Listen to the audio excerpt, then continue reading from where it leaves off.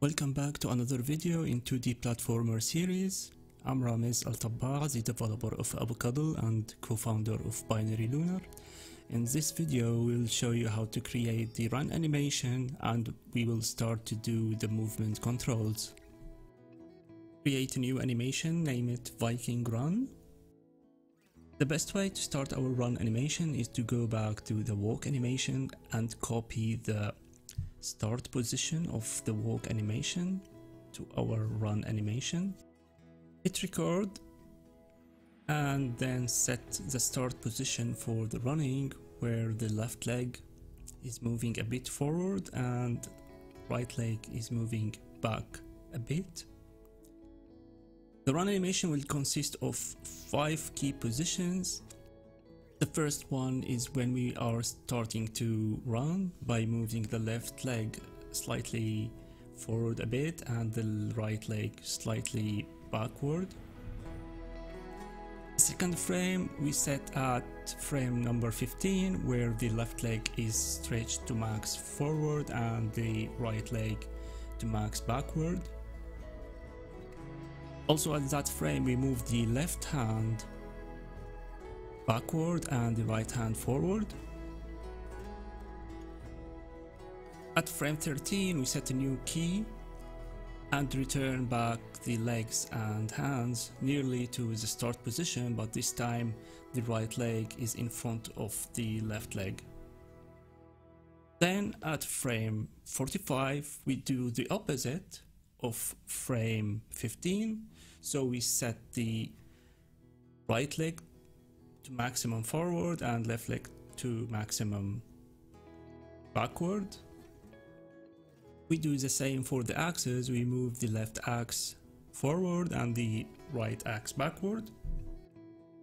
Finally at frame 60 we copy all the frames from the start position to that frame to get smooth and looping animation.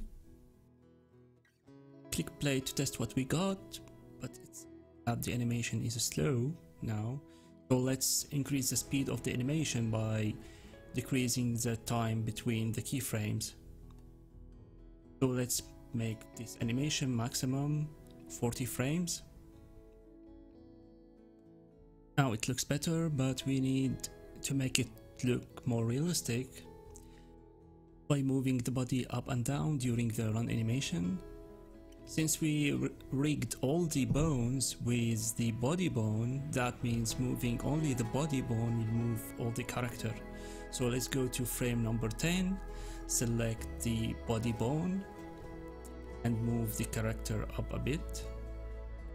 Then go to frame 30 and again either move the body up again or copy the frame 10 to 30. Then go back to the start frame, select the start frame for the body bone, copy the frame to frame number 20. Now the animation started to look better. Optimize the legs and axes positions before continuing to the next step. Just bend the legs and the axis to show bended joints, not to look like one piece. To make the animation look more natural, we need to eliminate the robotic movement by not moving all the limbs instantly at the same time. So we need to make some scattering for the animations. For example, to make the leg after a millisecond of the other leg, or a hand move after another hand. So just scatter those keyframes. You can randomly or follow a same pattern.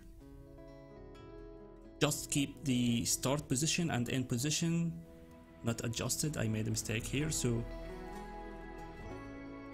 just return back the start position and the end position keyframes to start. Don't scatter those, and just adjust the positions of the keyframes in the middle. That will give more natural animation. Now let's make the animation more interesting by selecting the helmet and make it juggling during the animation. So let's go to frames 10 and frame 30 and make the helmet flying a bit when the character is not touching the ground. Then we put back the helmet with a little bit more force down on the head by moving it a little bit down. That will give a feeling of the helmet is moving during the round, like juggling, I think. We can also add more details to the jumping helmet by rotating it to the left a bit on frames 10 and 30, then rotate it the opposite side a bit to the right on frame 20. The animation now is getting better and better. Push this animation to a higher level of details. We can also go to frame 20, select the body bone and stretch the character on the x-axis. That would be in the frame 10 and frame 30 where the character is not touching the ground. And we do the opposite on the frames where the character touching the ground by squeezing the character on the x-axis and stretching it on the y-axis, and that will give a bouncy feeling for the character since it's cartoony one. After doing any adjustment, just don't forget to copy the frames from the beginning of the animation to frame 40, the end of the animation, to get the smooth loop. And finally, let's make the beard animated by rotating them on different frames. Finalize the run animation. Now let's go to the animator window, select our character and make the running animation as the default, and let's see how it looks at the runtime. I think it feels satisfying. Let me know what you think in the comments. Now let's go to the fun parts and prepare our character for the movement controls. First, we need to set a ground, so create a square sprite and resize it to be the ground of this prototype level. Happy with the ground. Add box collider to it, to the box collider. Then select our character, add a capsule collider 2D. Why we chose the capsule collider, not the box collider? Because at some edges, if you choose the box collider, it will make the character stuck while moving. So it's better to set a capsule collider 2D instead of the box collider 2D. Readjust the collider to match the character a bit. Then add a rigid body 2D. Then test the scene. The character should fall and stand on the ground. Let's reset back the idle animation to the default animation. And now let's add the code for the movement control. Add a new component, script. Name it player control. Open the player movement script, then add the following parameters. We need a public float for the run speed, and we need a reference to the animator and a reference for the rigid body. And in start, link those animator and rigid body to the components on our game object. And in update function, we need two floats, x and y. X to represent the horizontal axis by getting the input from the horizontal axis, and y to get the input from the vertical axis. Then we need a vector 2 named direction to contain those x and y values. Then we need to create a function called run and pass the parameter direction to it.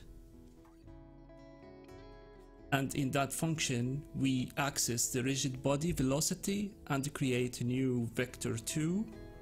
We pass to it the x value of our direction, which is moving horizontally, and we multiply that with the run speed.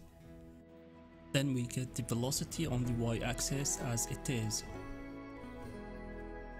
Let's save the file and click play to test what happened now. And as you can see, we can't move now. Let's see why. Oh, it's because the move speed has been set to 0, so let's increase that to 10.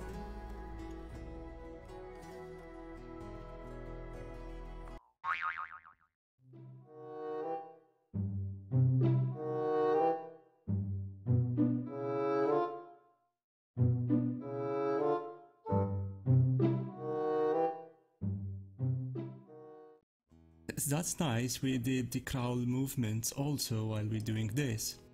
That issue happened because I was using the capsule collider and we forgot to freeze the rotation on the z-axis.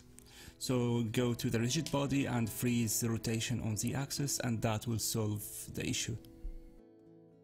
And as you can see, the movement now still doesn't feel so smooth, and there is some blurriness and jitteriness in the movement.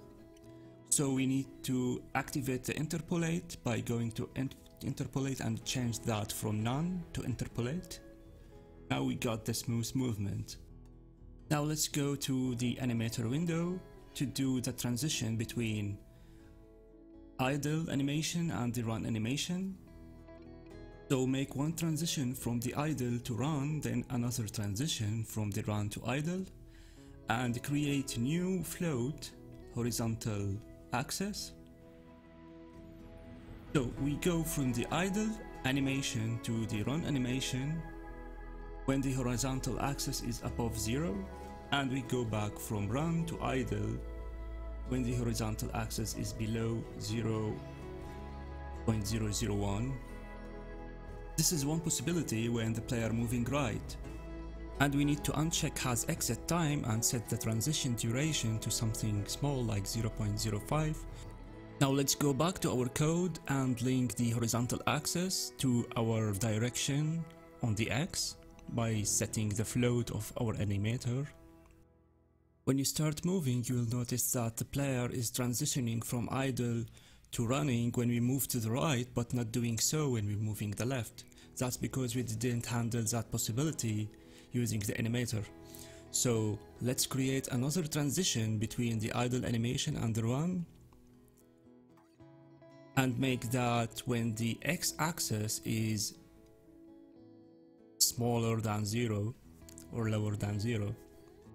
Then we add another condition to the transition between the run and idle. That's when the horizontal axis is larger than minus 0.001. So now we can transition from the idle to run if we moved left or right. And don't forget to uncheck the has exit time for all the animations. The final thing we need to do is to rotate the character toward the direction it moves. So it moves to the right, we need to rotate character to the right, and when it's moved to the left, we need to rotate the character to the left. So let's go back to the code and create new integer to decide which side we are facing. Also a bool facing right to check if we are facing right or not. Then we check if the x value is above 0, that means we are moving to the right, and we set the side to 1. Then we create vector 3 to access the scale, the local scale of our character. And we say if we're not facing right, we set the scale on the x to -1, that means we're flipping the character. And we set facing right to true.